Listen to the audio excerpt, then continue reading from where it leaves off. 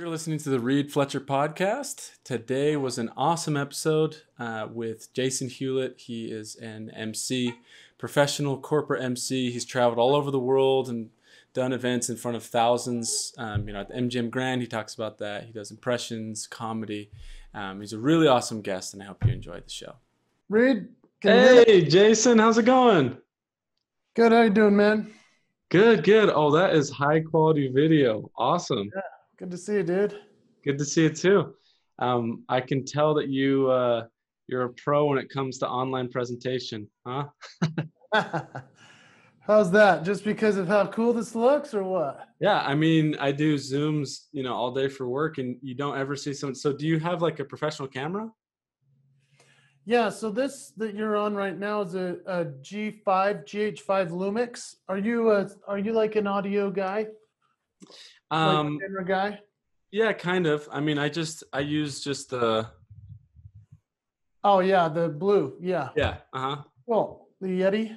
Yeah. So let me switch over and show you what I've got working here. Sure. So you can see it. So here's my GoPro I'm on now. Oh, cool. This is my setup watching you. Oh so my gosh. This is the camera that's called the Lumix GH5. It's as good a camera as you can get on the market. I'm also shooting on this Panasonic. That's it's a really nice camera. Mm-hmm. And that is this very close-up angle. And then this is the Lumix. So you can see the quality is way different on the Lumix, but the Panasonic's nice. But then this GoPro just allows me to switch or to show you. So that's how I'm switching everything. It's called a ATEM switcher. And so it's pretty snazzy. Does it switch automatically, like when you look at a camera, or how does it work? No, like I just have to press this button and then I'm up here. Oh, I see. So, and then I've got that mic just in case. That's my just in case backup mic. That's how crazy this has gotten because I am relying on this Sennheiser, which is a really, really high-end mic. So anyway, that's my space. Oh, actually, I've got a cool thing I just set up yesterday. I just set up my piano as well. Oh, that's cool. Yeah, so I could even switch up the shots to show just my hands and stuff, Wow. But, did you set this up yourself? Did you hire someone? I set all of this up myself yesterday. I set this up yesterday myself because I was putting these tiles on the ceiling and those soundproof tiling to allow for better sound. But I had a guy come here and help me for about 2 months, right at the beginning of this pandemic. And he is a genius and a quirky IT psycho man. And we just fought until we figured it out. Yeah. And everything you're seeing here, I think there's only 4 things that are new. Everything else I already had. So even all these cameras and stuff. Wow, that is an amazing setup. I think it is so cool to see the way that people have pivoted so quickly and so effectively with the pandemic. Yeah, this has been tragic for my business, obviously, because I am a speaker performer for large events. But right. I mean, what are you going to do? So I'm just doing my best. And luckily I had plenty of equipment like video and sound and a keyboard and stuff that I was like, can I present it in a way that people could still receive a show?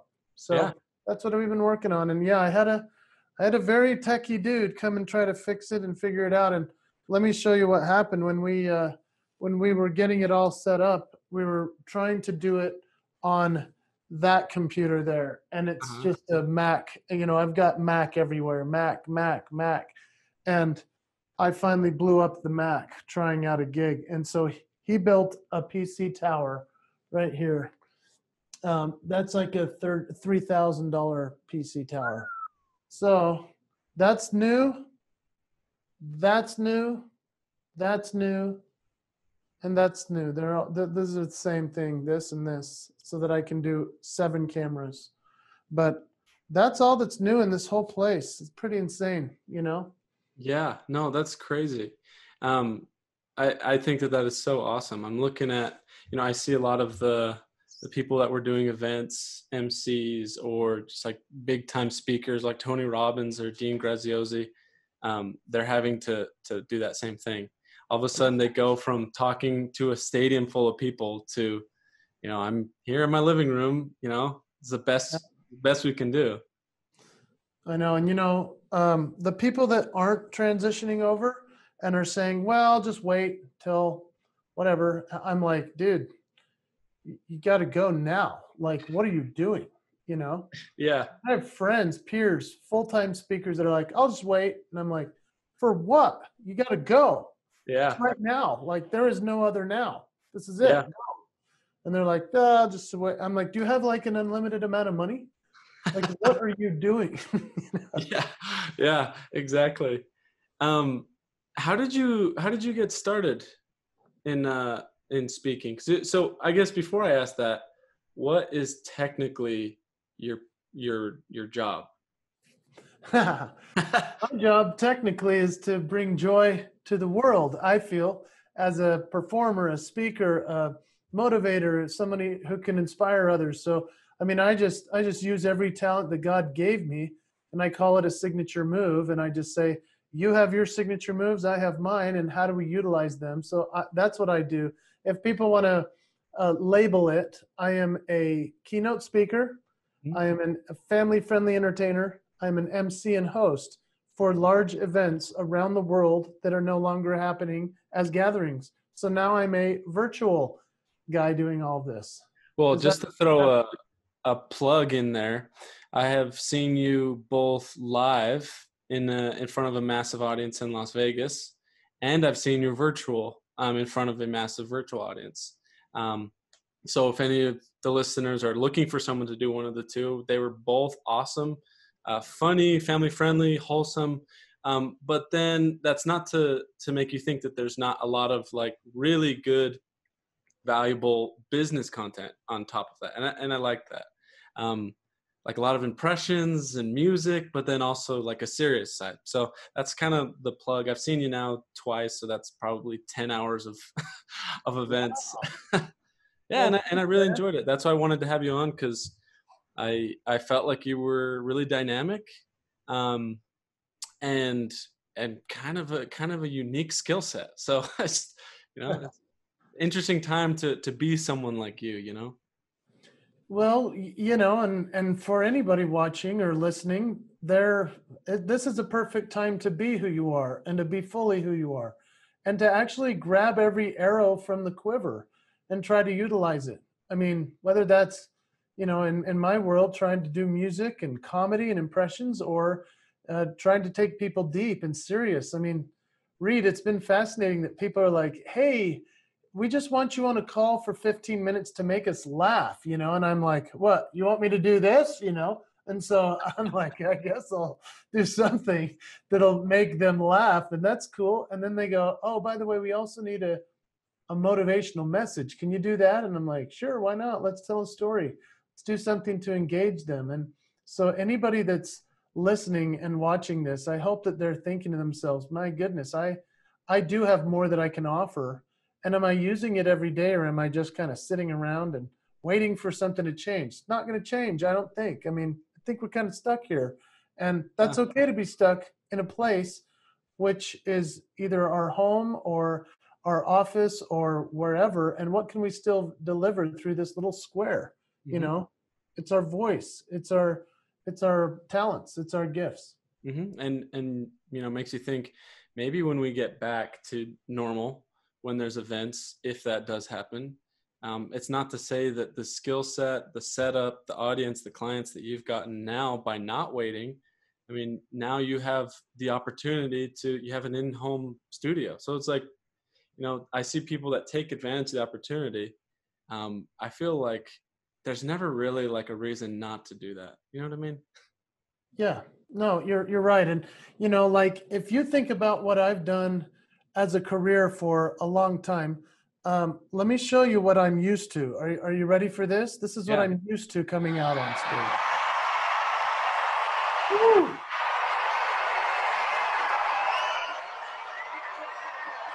And now here I am. Hi, how are you? Good to see you. at Fake my claps. house. Like I'm here at my house with no one to cheer for me, no one to give me that kind of love as you get in front of all those types of people. Yeah. But here's the thing, that is neat. And I'm grateful for it. I've been doing that for 20 years on large stages. I'm very comfortable on stage in front of thousands of people. But I really enjoy this. This is one-on-one. I mean, it's Yeah. just you and me. And I really like that because it is 100% shift from before. And so now we can have a deeper conversation. But like as you see these videos of me like being on a huge stage where you've seen me before and people applauding and standing ovations and excited people, etc. I mean, I love doing this, performing stuff, but I always wanted to figure out how can I create something where I am at my house and I can teach from my house. And so in a pandemic, although I miss the big crowds and I miss the standing ovations, I miss the people laughing and the interaction, I'm telling you, this is what I always dreamed of doing, was figuring out how can I be home? How can I make a living from here and still inspire, entertain, make people smile? It works. It Yeah, works. absolutely. Did you always think that you would end up in the public speaking space, or did you maybe think comedy at first? Yeah, that's a great question. I mean, when I got started back in 99, 2000, I thought my first goal was I want to be on the Las Vegas Strip. I want to have my own show there. Okay. And then I wanted to eventually move from that and graduate. In my opinion, graduation from the Strip and having my own showroom would be to be a motivational speaker, author, and create kind of the Tony Robbins experience, if you will. And Yeah. so that was sort of the progression I always wanted for myself. And I knew I had to do something significant enough as headlining in Las Vegas to warrant being a motivator or inspirational speaker and having a real story to tell. And funny enough, the story became more about me getting the Las Vegas show and then turning it away, which has now kind of become my message of the promise. And so, yeah, it's like, that's where I first saw myself, even though I had other people like, I think you should be a comedian. I think you could be a recording artist. I think you should go work for the fair because you're so bizarre. You can do all these things. And so, I didn't know where it was going to go, but I'm grateful for where it is. So wait, what happened with the show? What's that story? Oh, so in 2004, I had been working for 3 or 4 years full time as an entertainer, performer, did a family friendly show that was killing it all over the world, really. And I was doing corporate events and just raising my fee. And I was climbing the ladder quick in my early 20s. And I was offered multiple casino offers. And we whittled them down to the one that we were really after. And then as we're being offered the offer that would change my life and my wife, it was just the two of us back then, we realized that they wanted to manage my career, change my act, tell me what to perform. It was right after the family-friendly Vegas attempt of the 90s and shifting into the early 2000s, which was what happens in Vegas stays in Vegas was the new theme. And so all of a sudden they wanted to change family-friendly entertainer guy with a mission to spread joy to something that they needed for their audience. And they said, you have to do what we say this way for your career to work here. And well, I never did a show there. So that becomes, I guess, my story, that I turned away Vegas in order to keep a promise to myself and my legacy. And that's why a lot of listeners or viewers of yours, I'm sure, have never heard of me before. But that's why you've seen me in the settings you've seen me in the corporation space. Yeah, no, I mean, I feel like obviously I don't know exactly the types of shows maybe at the beginning of your career that you envisioned doing. Maybe it's exactly what you are doing, but the show that I saw was awesome. I've seen it twice. I was thinking a little bit about it. With what you do, is it this far in your career? Like, how do you get yourself to bring that energy, that authenticity to something that, requires so much out of you? You've been doing it for so long. How do you escape like getting complacent with something like that? Yeah, that's a cool question. I mean, really, it's each time the lights go on, you perform. Sammy Davis Jr. said it best. He goes, even if I just did 6 hours on stage, when I get home, I open the fridge and the light comes on, and I do 10 minutes for the food. Like the lights come on and you do the show. And so that's how I've always felt about it. It's like the great honor of my life is to have an audience that can sit back and reflect, can think, can laugh, can escape for a minute. And even now, as I'm utilizing the performing and the music, comedy, all of those things, and we can show your viewers some of that, but I'm just saying, like, once you get their heart open, then all of a sudden that allows their head to embrace some of the teaching principles. Mhm. And so, yeah, with every engagement, that for me is what I was born to do. Yeah. And so, I mean, it's not hard to get up for something that you're supposed to do in your calling in life. And so that's what I don't know, man. I know there are some performers that are like, oh, I gotta play my hit song again. What the heck? And they're just so sick of it. I mean, I get it. You're touring, you're tired, etc. But man, what a gift that an audience would arrive and listen and care and want your stuff. Mhm. And that's how I view it. Are you as extroverted as people think? No, not at all. I mean, look at this. This is you see all these books here, yeah? I Yeah. mean, I've got journals that are just full to the brim of what this is what I'd rather be doing. I'd rather be writing all day. I'd rather be reading You have or a book watching. out, right? Oh yeah. Yeah, I What have is a it book. called? Yeah. Let's see. I do have it here. It's called The Promise to the One, and yeah, man, it's brand new. In fact, it launches in August, mid-August, Oh, awesome. and there it is. That's what the hardcover or the soft cover looks like, Oh, and cool. it came out in during the pandemic. Came out as an ebook, but The Promise to the One is the beginning of a series of promise books I'll be writing. The Promise to the Family, Promise to Your Client, Promise to, whatever it comes to. But I'm very excited about that. So Yeah. when you ask, are you as extroverted? Hey, man, I'm as extroverted as I have to be to do my job really well. And then I go into an extreme introversion, which is more of I would say, like a introspection or, assimilation of figuring out what you did right and well and how you can do better next time. And I don't like the label so much of introvert, extrovert, etc. I think we choose what we become. Sure. And so I've been working at both for a long time. Yeah, I found, and I don't know, maybe I'm overthinking this, but I found a lot of times people that are very skilled and comfortable in front of large audiences, um, people assume about them that they always want to be surrounded by people. But at least in my experience, I mean, that's not necessarily the case. I mean, it's not that they don't like people, but they're just like anyone else. They like alone time. They get shy and like. Is there something about your personality you feel like people would be surprised by since they only see you on stage? Sure. So take my friend circle, for example, with my wife and I, as a couple, we have friends, and Uh, they're always stunned to meet us in the sense of they saw me on a stage, probably somewhere, think mhm. he'd be a cool guy to get to know. And then they get to know me in that setting of just a small group of couples. And I am almost dead silent.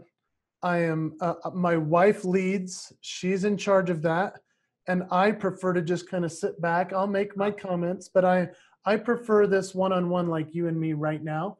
I Yeah. mean, I'll go in the corner and go have a one-on-one with one of the dads or Mhm. the guys, and we just talk about life, and that's what I prefer.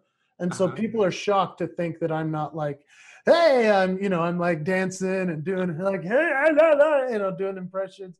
They're like, where did that guy go from the stage? And it's like, Yeah. dude, I'm kind of calm off stage pretty much.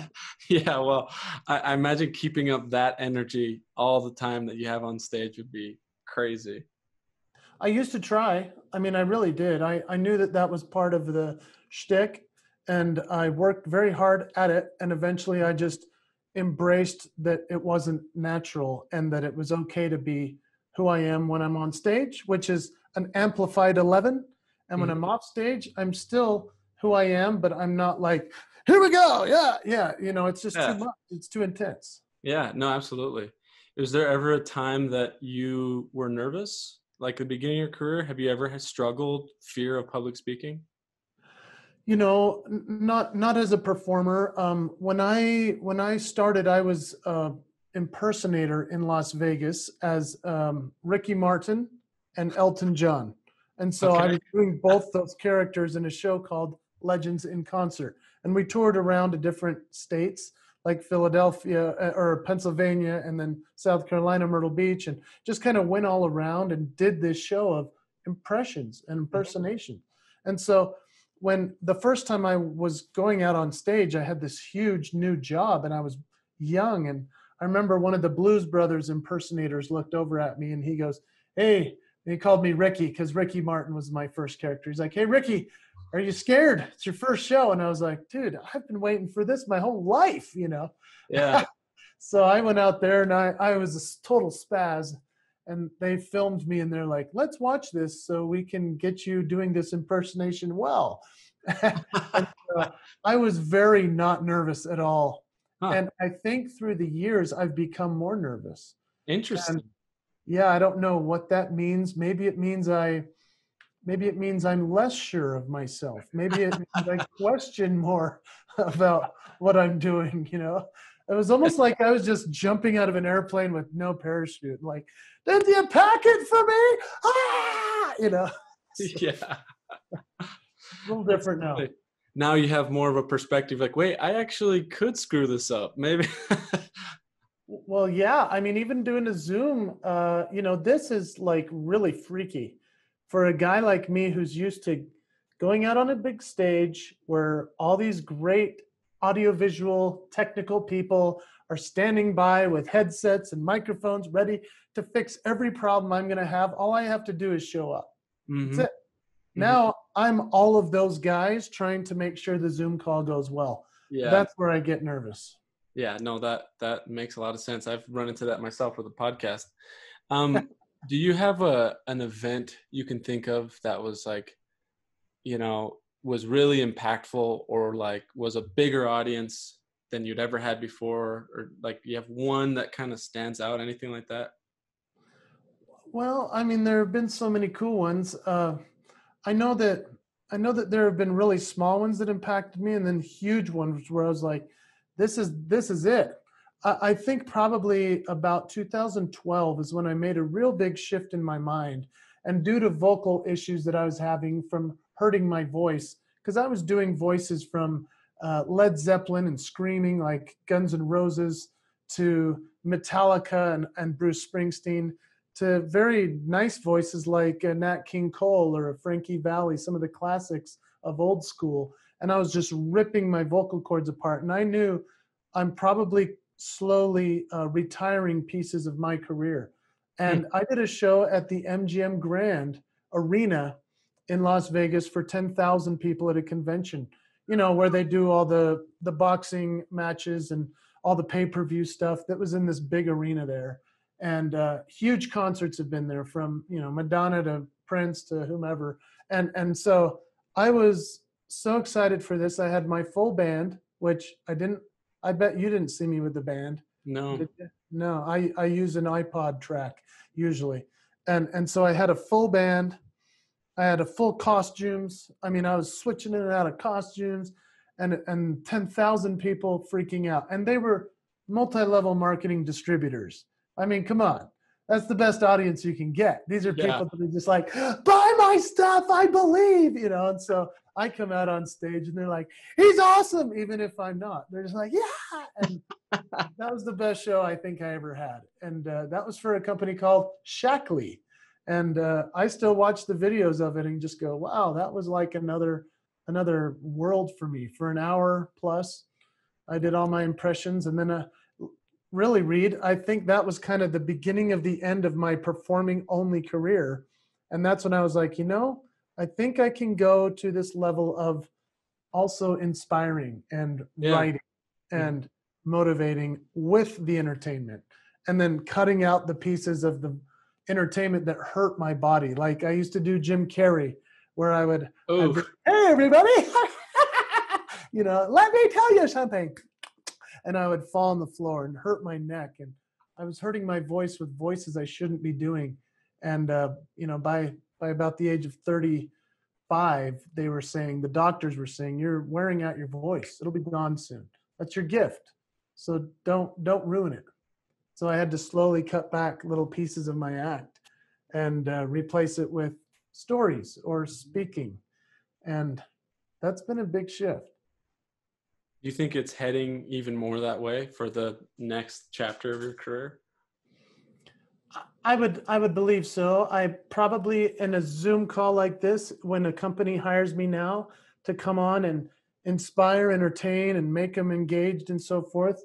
It used to be an hour on a stage. Now they're like, can you do 35 minutes and still be effective? And I'm like, yeah, let's do it. I mean, I'm only doing maybe 5 or 6 voices in that presentation.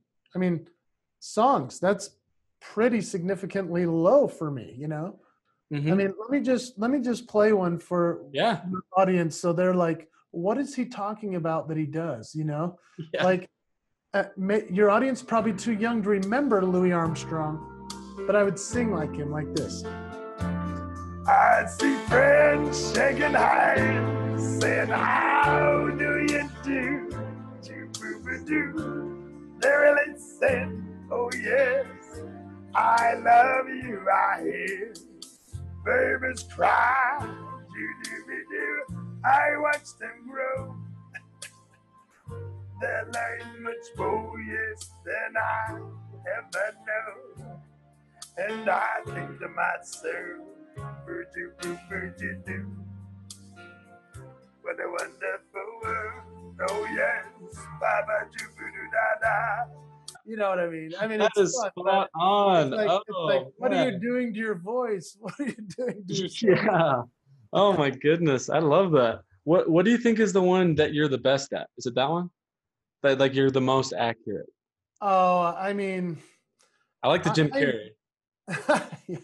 I really don't know how close I am to any of them, to be candid.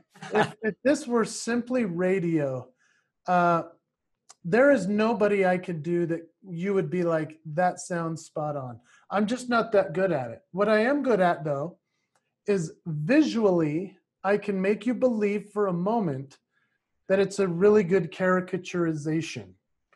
That's what I'm good at. Well, yeah, it's like So I tried it on the radio. Uh-huh. Yeah.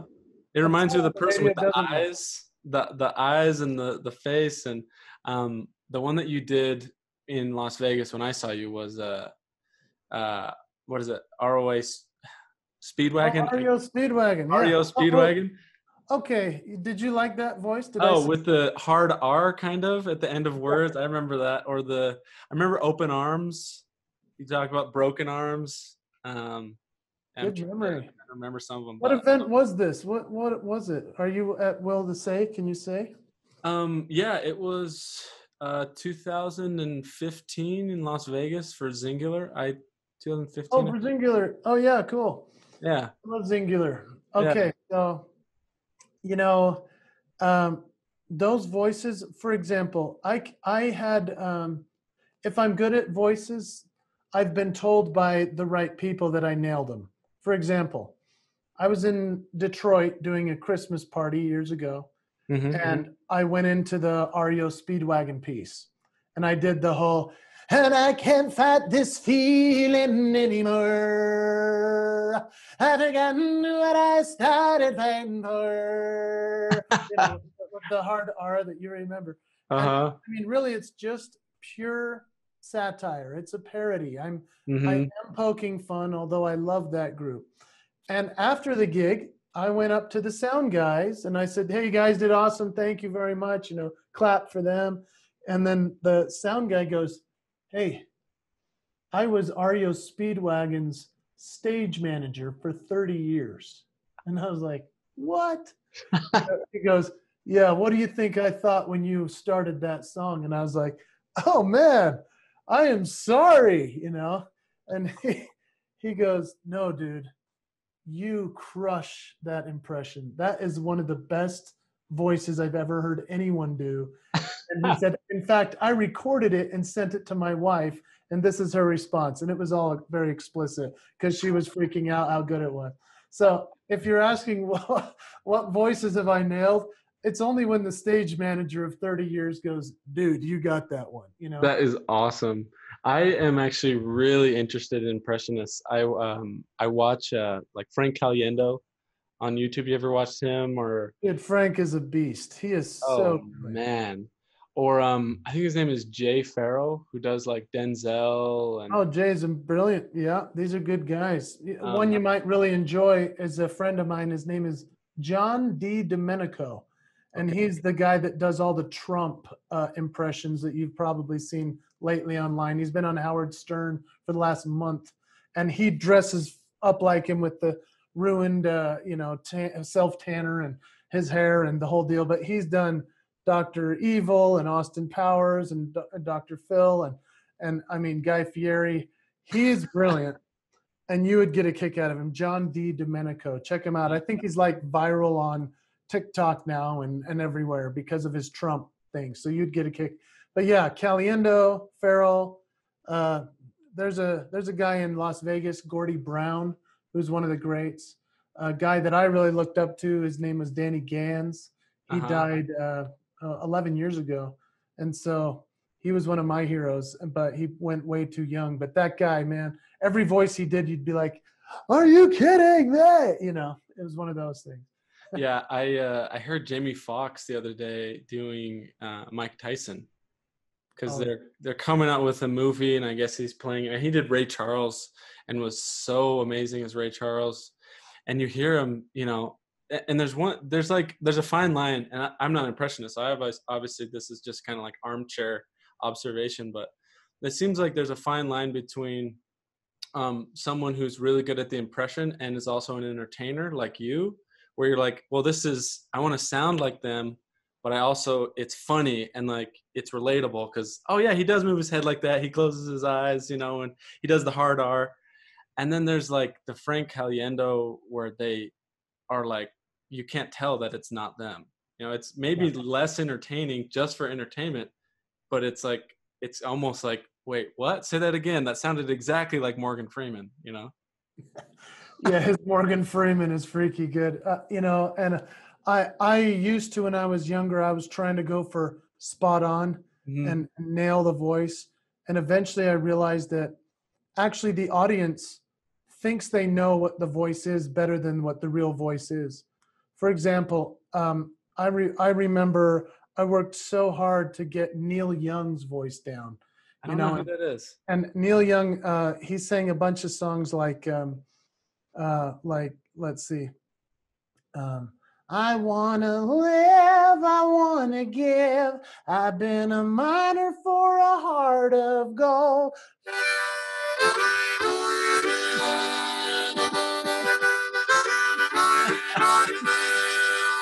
I've been in Hollywood, I've been in Redwood. So I was working on this voice from the 60s and 70s that really mattered to me to like nail the voice. Uh-huh. And eventually I realized that if I played it more into this caricaturization, just Mm-hmm. this over the top ridiculousness that they thought they remembered in his voice, that got a better response than me nailing the voice. And Mm-hmm. because I'm an entertainer, I'm like, I'm going for it. I'm gonna do Bob Dylan. Like, hey, Mr. Tambourine Man, I'm not sleeping. Oh, the rental play. I'm going to, and everyone's like, high fiving. And I'm like, dude, that is not even close to Bob Dylan. But Bob they Dylan think would it's not fun. be proud. Just Yeah. kidding. Bob would see it and be like, that's not how I sound. Come on, man. And so, yeah, I totally agree with you. Then there's Caliendo, he nails every voice, and he's got the comedy chops. and he just astounds you. And that's what's really neat about a good impressionist. You watch them, you're like, oh my gosh, Yeah, I like can't believe. His Madden just blows me. I listen to it, I'm like, say that again. I would try it, but I'm terrible at it, so I don't want to embarrass myself. Yeah, But yeah, his man. Yeah, he's brilliant. And there are certain guys that can pull that off. And a guy like me, I am not going for the perfect impression. I'm going for the satirical parody that makes the audience go, oh yeah, that's funny, or I relate to that. yeah, Like, that's why you remember REO Speedwagon. It's not yeah, just because I do the voice well, it's because I take the ridiculousness of the way that he did his signature move, and the audience appreciates that. They're like, oh, that's how I sang it too, when yeah. I hear it on the radio. Do you have something new you're working on? Do you have like a new impression people haven't seen? I've worked so hard to try to figure out how do you do some of these new artists, because I mean, it's like, who do you pick and how do I make my voice sound computerized enough to Yeah. auto tune and fix it? Because I don't know very many singers that are actually really singers that much as we would expect or hope. But once in a while a Lady Gaga shows up and you're like, whoa, she can really sing. Yeah. But there's not really anybody right now that I've like worked in, because here's the thing. I worked so hard at the beginning of my career to establish the good stuff, and I've just slowly built on top of it stories, comedy, other things that it was like I've just got this foundation of good characters that really work. Mm-hmm. And as I've tried to bring in guys like Bruno Mars, like, and Uptown Funk won't give it to you, cause Uptown Funk won't give it to you. Like I'll do like a ridiculous Bruno Mars, like Bruno Mars duets with Chewbacca, where he's like, girl, you're amazing, just the way you, like it doesn't make sense. But to me, it's like, how do you do it? Oh, I love that. I just love the idea of Chewbacca ruining every great duet, like my endless love. It's only funny to us, man. No, anybody else is like, what am I listening to? Oh no, I think that is so funny. I don't want to keep you too long. Looks like I've had you for about 40 minutes. Um, People that are listening that want to support you, what can we do? Where can we get your book? Where can we follow you? All that kind of stuff. Dude, that's nice. I mean, the book's only right now on Amazon and Barnes and Noble, where they could get it as an ebook only, Okay. and that's through July. And then come mid-August, the book, The Promise to the One, will be released as both an audiobook and the physical book that you can actually get in the mail. And so I'm very excited about that. If they wanted to get The Promise to the One is really this concept that I've been working on my entire career. And I do start with the story of the Las Vegas turning it away. Mhm. And so it's a book about integrity. It's a book of stories that are very, very funny, very vulnerable, and equally it'll make you reconsider your promise to yourself. That's what the one is. The one is you. What's your promise to yourself? It's to share your gifts. It's to utilize your voice. And we've talked about impressions and these types of voices of others.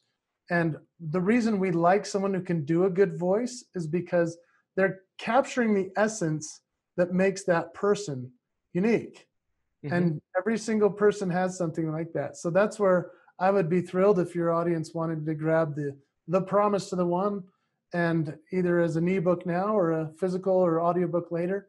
And then jasonhewlett.com. That's where my whole world is. It's like, just it's a career of making people smile and considering their promise to the rest of the world. So jasonhewlett.com, that's the place. And eventually I'm putting together a membership site where you Mhm. can come on and see me doing performances no one else gets to see, downloading music that no one's ever going to hear anywhere else.